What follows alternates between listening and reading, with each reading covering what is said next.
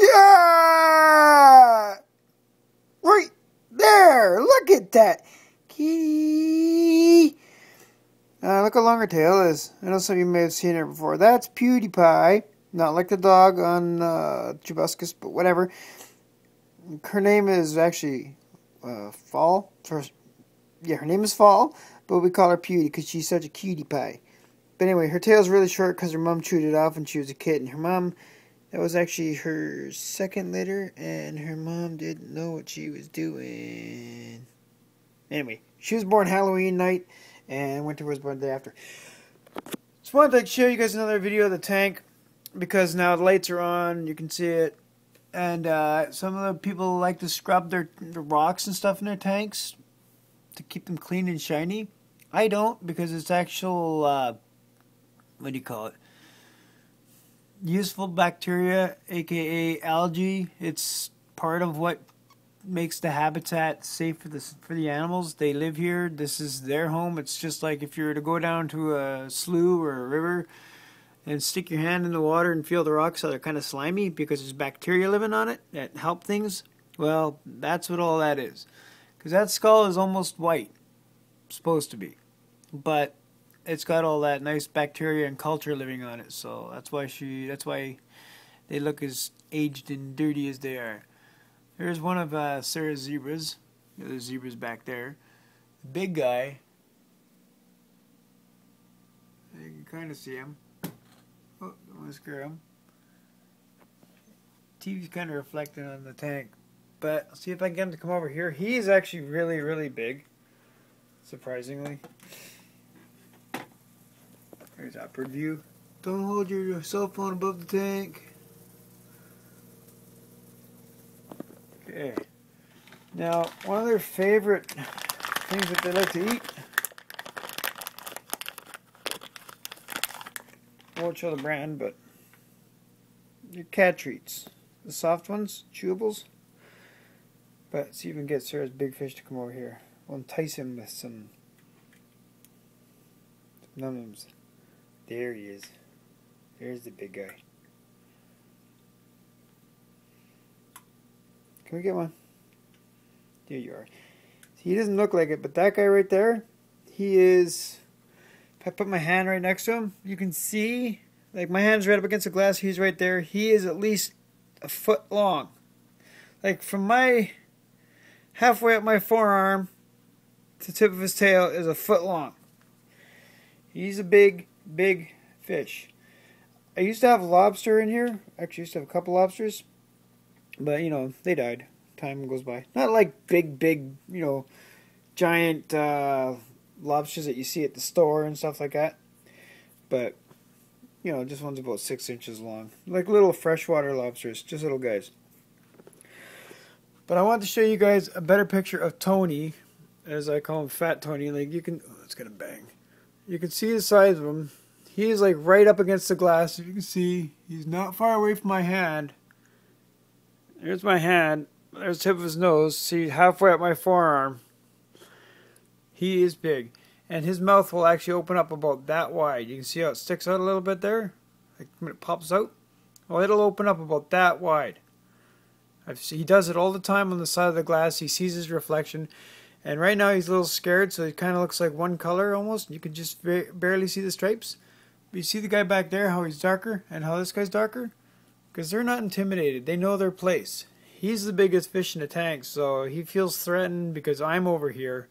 So he's trying to blend in because he's like, oh, that guy's a predator and I can't take him out. So I'm just going to try to look submissive. That's their confident look. When they're comfortable and they feel safe, they look dark like that. But when they're afraid, they kind of get pale. Same with the pleco.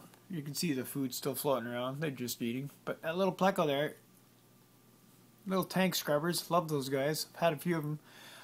When they get afraid and stressed out, they get quite translucent as well.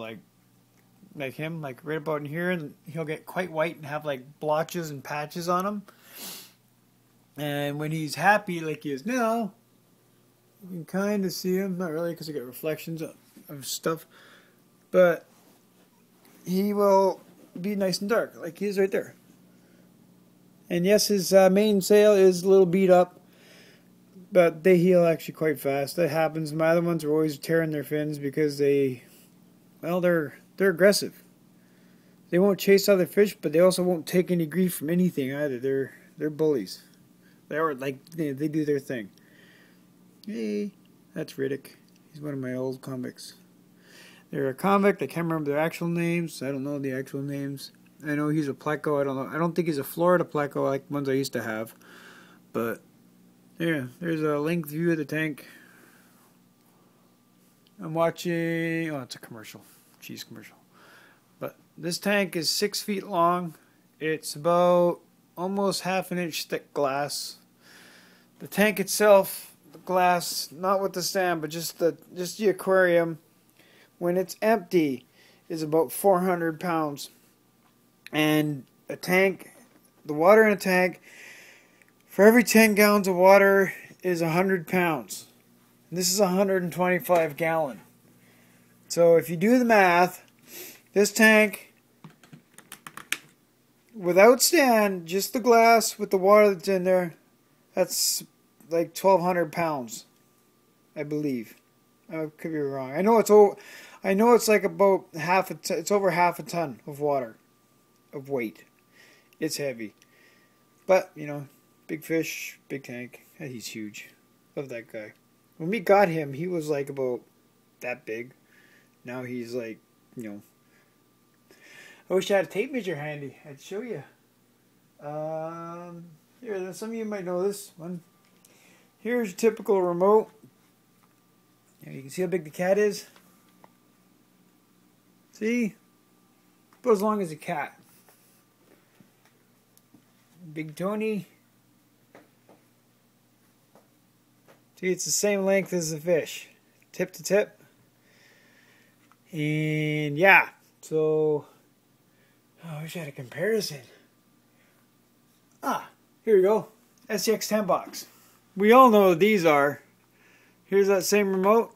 You can see the length of it. It's almost as width of Dingo box. Or the Jeep. Both of these are Sarah's. And there's Sarah's lunchbox. If you know the lunchbox, there you go. You can see those shining there. That fish is damn near the length of a lunchbox. Probably as long as the body is. Yeah, so if you were stuck out in the forest and you were fishing, he would be a good meal. Oh yeah. Fry that sucker up. Gee, look at that big ass. It's a big ass fish. These guys want to play too now. They're like, what are you doing? Nothing. Want to come and look? Come say hi? Big Tony. He doesn't take shit from anybody. But yeah, there you go, guys. Now the tank looks all dirty with all this crap floating around because these guys are eating and making a mess. I gotta get another lobster for in here. You're aggressive, aren't you? I gotta get another lobster, so... Oh look, we have a resident. They live in there. There's a couple that live in the skull. By couple, yes, I mean partner. Male and female fish. 90% of these small convicts were actually born in this tank, and a lot of them were actually that guy's because he lives on this side of the tank. They're his babies, him and his female, and I think his female died, but you know that's what happens. But anyway, there you go, big fish, big fish. Okay, guys, see, look, fish coming out of the skull. And the tank will be clear in about, you know, an hour. It'll clean up. See, fish hiding everywhere. Fish hiding everywhere. There's probably about 30 convicts in there. It's like a prison. And that's the warden. He owns that side of the tank. From here to there, which is about 3 feet of the tank, is his home. Alright, guys. Hope you enjoyed it. If not, too bad. And if you did, sweet. Say hi, Tony. Say hi, fat Tony. That mouth. Later, guys.